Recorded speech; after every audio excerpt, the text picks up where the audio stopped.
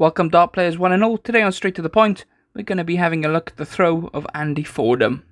An incredible player with an amazing throw-in action who sadly recently passed away.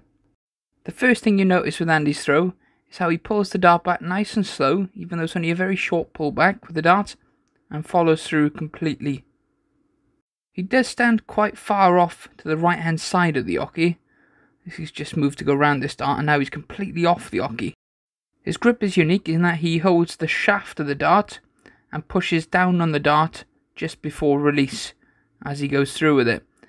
This causes the dart to kick up in the air when he throws. But if you watch the way his hand finishes after every single throw, it's exactly the same. And a superb rhythm there again. And no matter which decade we watch him in, it's always very, very similar.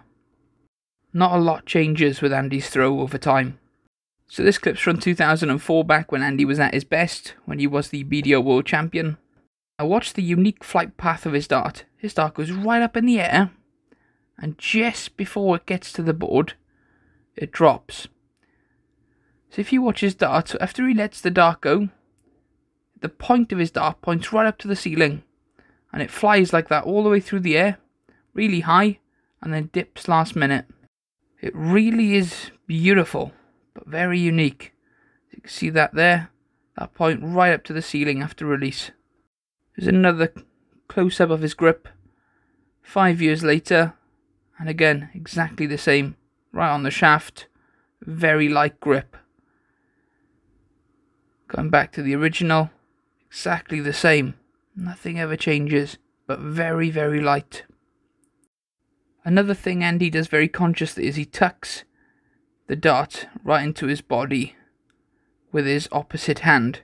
This means he doesn't have to lift his hand up much when he goes to retrieve the dart. This is common amongst most top dart players. As we look at him side on again, take note how his elbow always comes to exactly the same height. This allows him to keep extremely consistent on the follow through. And again, it doesn't matter which decade or what year we look at, he always gets this bang on, he never changes it. And if you watch his hand after the dart is thrown, it always finishes in the same position. It's a slow, small drawback, full extension of the arm. The only time his throw changes is when he loses weight, and this was done consciously. Just listen to this. What difference does it make, or does it make any difference being 10 stone lighter than when you were probably at your peak? It must do, because when you're standing in my arms have more or less gone half the size. Have they? So when you're throwing, the strength you had, just the weight probably pushing the dart. And now it's just down to half the size, so now you've got to start pushing it a bit more. So it's a whole different technique for you, having to learn again how to throw the dart best for you. It is like starting all over again, yeah. Unfortunately for Andy, he never really manages to find his game with the weight loss.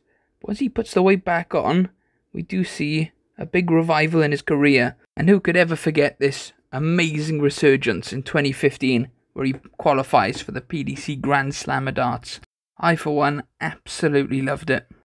But that's it for today. That is the incredible, unique and solid throwing style of Andy Fordham. Please remember to like and subscribe, and thank you for watching Straight to the Point.